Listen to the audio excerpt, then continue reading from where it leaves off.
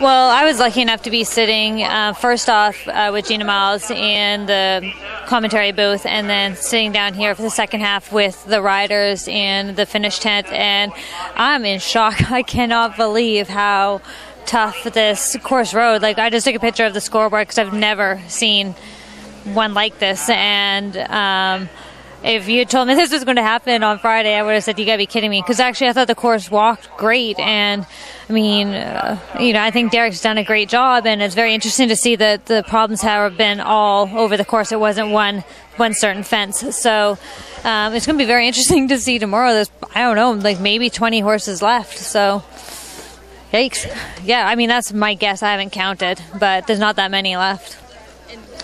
Well, I mean, the ones that went around great. William Fox Pitt, Will Coleman, Maryland, they looked amazing. But, I mean, the problems, all over the course, it's very bizarre.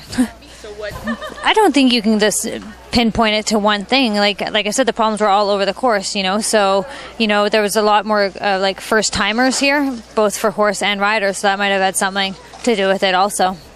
Yeah, I mean, some of them just popped off also. So it's just, I mean, there was problems spread out all over. It was bizarre. Yes, I would have loved to have been on gin and juice right now. But, things happen for a reason, so maybe I wasn't supposed to go here. And they talk about the Canadians. They had Peter Barry. Hello. He was awesome. Awesome. I'm so proud of him. But, I thought he looked super. Looked amazing. I've never really sat down and watched him ride, so it's very, very exciting.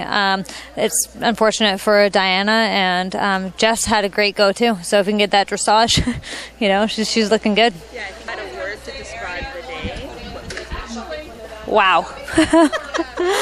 I honestly, for the first rider out, watching the best cross-country rider in the world. I mean, yes, he was on a green horse, but I mean, literally the people's faces in the tent with the riders, I mean, they went white to see, they were a little bit worried, and it rode tough. It rode really tough.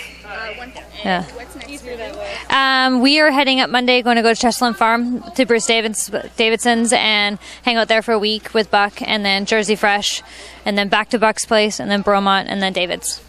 And training camp. Well, I'm not saying the O word. So, yeah.